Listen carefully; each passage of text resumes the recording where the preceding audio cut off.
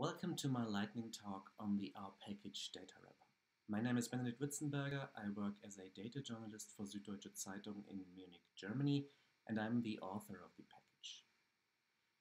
Data journalism has sparked a lot of interest during the last year, with visualizations, dashboards, and models being everywhere around the news and on social media.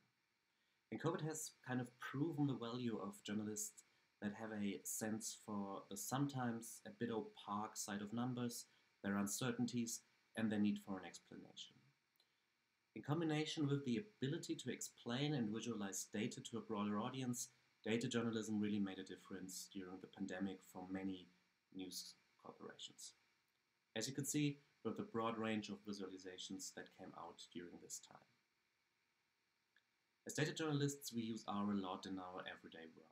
For example, to scrape data, to tidy it, or to analyze it.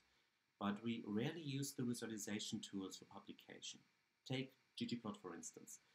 It needs a lot of tweaking to arrive at a style guide acceptable theme.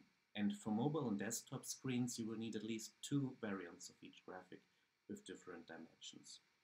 And this is where and why dynamic graphics come into play. This slide lists some options that you have for those. You could, of course, create those charts yourself by using libraries like D3 or HighCharts, which have really powerful R packages. But this requires at least some, maybe a lot of knowledge about the respective frameworks and probably a self-hosting instance. There are publication-ready software as a service offerings like Plotly, Instagram, or Flourish. They come with a prepared set of kind of the standard toolbox of charts. Some even have special wiz types. Flourish, for example, offers a bar chart race out of the box. And some of those services already have a good R implementation, for example, Plotly. Others at least have an API that you can send calls to. And those all include hosting options. One of those ready for publication services is DatawRappr, which I'm going to talk about a bit more. They are a small startup located in Berlin. And they were originally founded by journalists and visualization experts. And right now they've grown a lot during the last couple of years, and also their product has grown a lot. And up to this day, most of the news companies around the world use DatawRappr for creating visualizations for their reporting, as well as some financial and governmental institutions.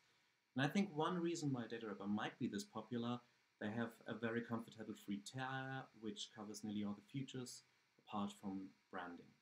And it's very easy to use and embed in web pages, but still creates powerful and even slightly interactive charts. I created DatawRappr, the R API library to the tool, in the end of 2019 as a leisure time project, right on time for COVID. Until now, it is only available via GitHub. It offers access to the most used functions from within R, creating, updating data and the elements of a chart, and publishing it. DatawRappr became an important feature for automating COVID charts last year. We used it to update our charts and annotations twice an hour, modified maps and tooltips, and even created small multiples with an export function that allows image exports from the tool with our own branding. The next major release will bring increased API handling by using retries for the most important functions. It will also handle non-CSV formats better, and a couple of arguments should work smarter. This next release, is version 1.2, should be up within the next couple of weeks. I will try to make the library accessible via Chrome this year to simplify the download process.